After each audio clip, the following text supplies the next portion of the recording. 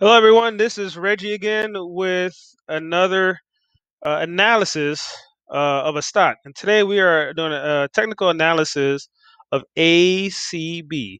Now, a lot of you guys are on the weed stocks, and so the cannabis stocks, and this is one of the most popular ones. It's in my portfolio. I don't have a bunch of cannabis stocks, but this is the primary one I focus on for swing trading now, not investing, because the balance sheet on this one isn't very good, and it's a Canadian-based company. And I don't know if Canadian, after all the dust settles with legislation and everything, if the Canadian stocks would be the best to go over an American cannabis stocks. But as far as your money is concerned, and my money, I'm going with ACB. Number one, because the technical chart setup and also the volume. They're doing $32 million in trade volume, which is massive. And volume equals price action. So here I have pulled up here on tradingview.com the chart. This is the daily chart for ACB, and this is I'm just telling you how I'm playing the stock. Of course, you have to take the information and use it towards your own personal trading strategy and trading goals. But for me, I trade for income. And so ACB is one of my plays, and as you see, I got this is a couple of my technical setups that I like. I've got Snap, I got here, ACB, Sundial Growers, ArtQ, and NNDM and Crocs. But today, right now I'm going over ACB. So anyway, let me show you what I like about it. I like this setup. Let's go ahead and draw some lines here. This is a bit of a flag pattern. Oh, no, it got stuck. It got stuck on me. Let's try it again. Okay, so we got a little bit of flag pattern developing. Let's do a short-term one. Start from here, and let's go here. So I use the MACD and RSI indicators along with Bollinger Bands. And you kind of look for patterns. You kind of look for, see, that's a support line there. Everybody would draw different support lines, but we're all in the same ballpark. So now you see it's consolidating, right? So this is a daily chart. So this is November 30th, the 1st, the 2nd, and then today, December 3rd. And it's 2 o'clock, so we're just about wrapping up the trading day. Halfway through, I guess, through the total trading day. And ACB, like and so this yellow line here is your VWAP. And it's trading above the VWAP. So it typically stays around VWAP.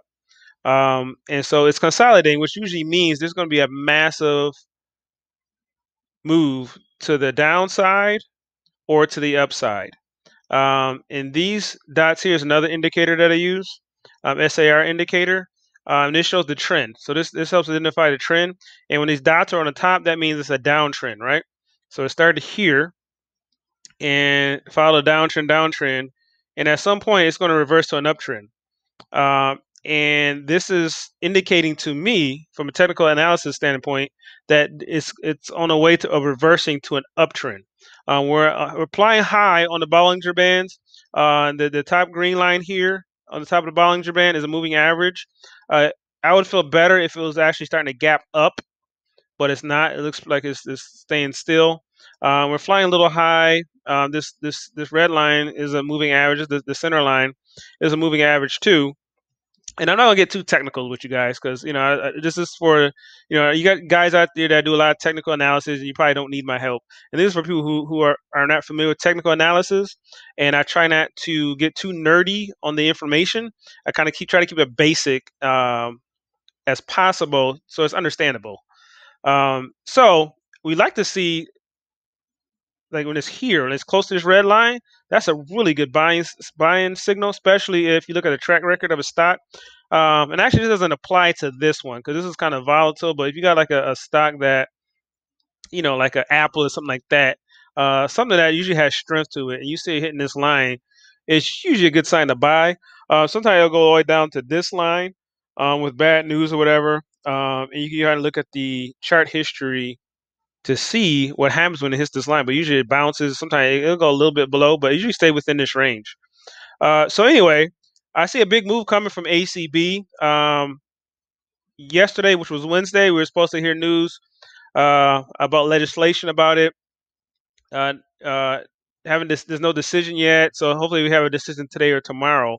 But it's the numbers don't lie, the chart doesn't lie, and as you can see, it's about to blow. And I'm thinking our next level will either be here at 1321 or here at 1447. It could possibly hit 1447 and bounce down to this line, or it can blow straight through it. Let's look at a longer timeline. So a next level. So hang on, let me mark these levels. Let me mark these levels. And so I'm gonna show you these levels, then I'm gonna show you how I'm personally playing it with strategy that I'm personally using.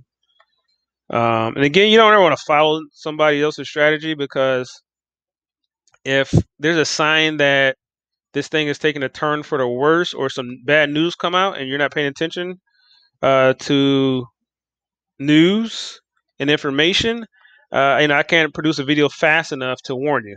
So, so you gotta, you don't rely totally on someone else's information, but this helps give you a guide. And it's fun to talk about. It's especially if you're trading, we don't really have coworkers, right? We work from home, we're kind of grinding and doing what we got to do, and it's nice having um, being around like-minded people, and our technology nowadays helps us achieve that through social media and YouTube and all that good stuff. All right, so we got our lines, and right now we're looking. So here are our. This is where it should go, right? So it's gonna blow out. Okay, hopefully it blows out, right? Let's nobody can determine the direction. As a saying, no one has a right to tell a stock where to go.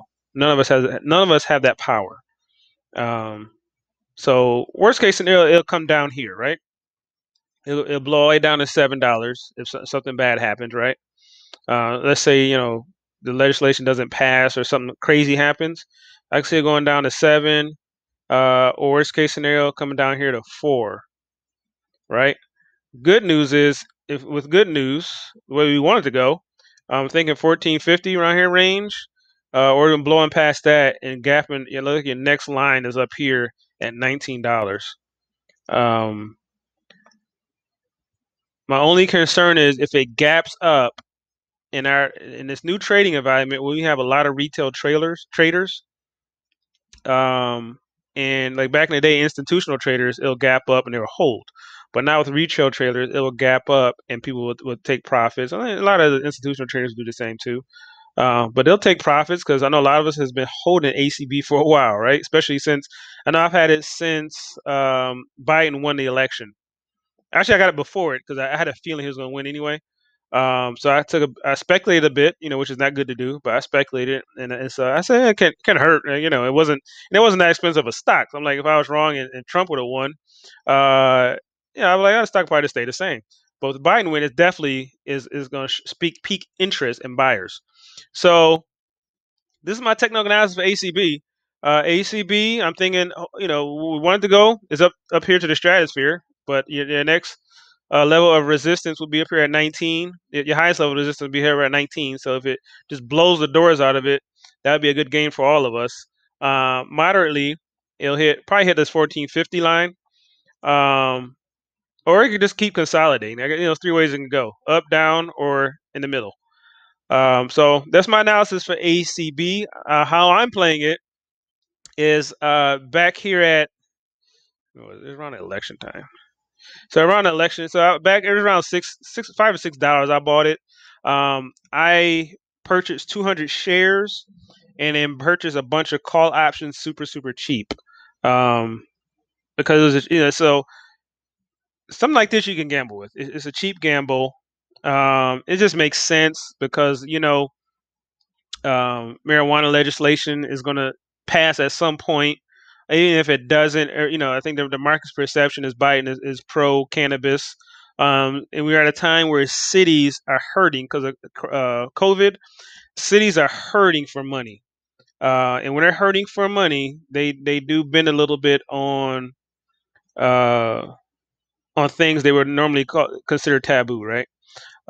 So cities are seeing that it's a yes, cities are businesses, so they need money. They need to make money also.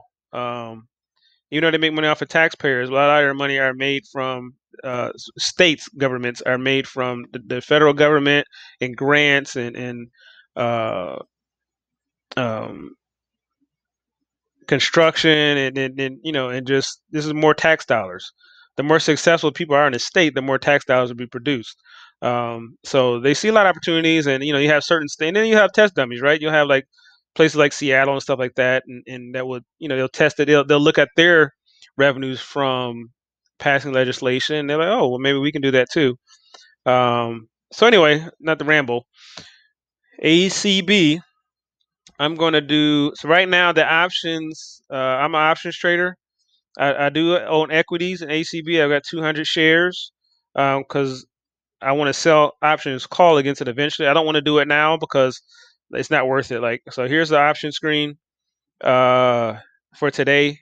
And like, let's say even the 4th, which is tomorrow, you know, it's not worth me making $60. So if I sell if I sell, let's say just 100 shares, or let's say if I sell both, I got 200 shares. And if you know how to do covered calls, right? So this would be $120 for 200. If I sold this against my 200 shares, that's not worth it to me. To the gap up, the potential gap up, right? So if it gaps up to like $14, I would have to sell my shares for $11, and I only make $120. That's not worth it for me. So I'm not selling any covered calls on it yet. I do have debit spreads on the stock. I didn't do a call spread because I don't want to tie up my margin money um, because I don't know when this is going to move. I feel it's going to move today or tomorrow now at this point, but I didn't know when it's going to move, and I don't want to risk that. And it's such little. I mean, look at this. If you do a debit spread, let's say you do this is if you do a short term debit spread, $61, and you go up $1. So you're risking $29 to make $100, right? So that's worth the risk, right? And if you buy a few of those, you buy 10 of those, that's worth the risk. Um, and I would do a debit spread because of the theta. Now, feel free to leave comments in the comment section if you don't know some of the terminologies I'm using. I'll be happy to explain it, or there are plenty of explainer videos on how to trade options and options Greeks and all that good stuff. Uh, See, the theta is really high. So they changed the game up. When I first bought my options, it wasn't like this. So I've got single options on this, and I got some debit spreads, but that was from earlier on. And so the newer stuff, when the option started, the price started moving, we started getting price action. I started buying debit spreads. So the theta is 22, which means it's going to lose $22 a day if the stock doesn't move. And you have the 54 delta. So this is great if it was moving like $1 or $2 a day. This theta will be nothing because we're making $54. But you have very high volatility. You see that? Typically, you want to see a volatility like under 50, under 30, something like that. So it's very high volatility, which is good for money making in options, especially selling options. But with that type of theta, debit spreads is best because you beat theta by selling one. So let's see what this theta is. So if you do a $1 debit spread,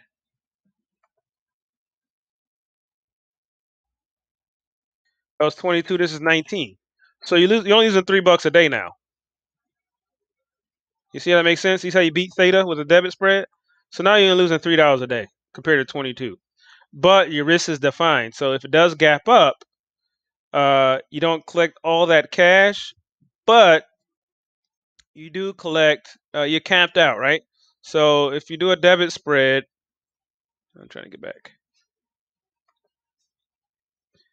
A $1 debit spread equals $1 a share, which equals $100, right? If you take it all the way to expiration. So that's $100. So you're risking $29 to make $100 per contract if you do a short term. If you go a little longer term, because this depends on your strategy and depends on your money, you know. Um, so look at this. So if you go longer, let's say you go out to next Friday, it's almost the same, you know, $33. So you know, 130. So you buy ask, you sell bid. Oops, you sell bid. It's $97. Um, yeah, you can't beat that. You know, it's a good deal, and you almost feel like the stock will go up, but you know, it's up to your own strategy, your own trading style. But this is just me sharing what I'm doing. If you have any questions, feel free to comment below. I try to do my best to inform. Don't want to make this video too long, so I might be saying some things that you don't understand. So feel free to leave a message in the comment section, and I will be glad to respond. And hey, I don't even mind giving you a link to someone else's page. I may explain like options Greek or something like that. Hey, I learned on YouTube, so you know we all teach each other. You know, it's an old saying: none of us is better than all of us. So that's my play on ACB. This is Reggie, and feel free to comment and don't forget to like and subscribe. Helps keep the channel going. Helps YouTube know that this is useful information, and gives me some motivation to keep sharing my information and just share my experiences. This is Reggie. See you later.